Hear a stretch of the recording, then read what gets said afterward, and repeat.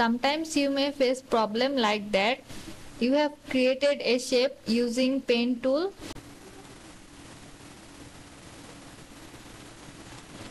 Like that, and after the selection you realize that it is not actually a shape, it's a path.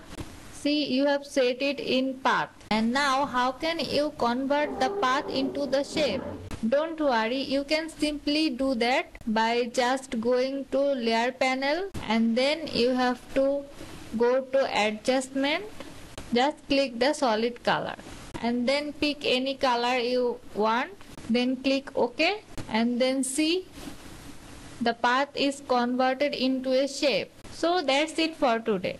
If you like this video, then click the like button and subscribe our channel for getting more video related graphic design, all types information, tips and tricks, and free resource of premium product. We are here to share with you some amazing information and free resource of design. So stay with us. Thank you for watching.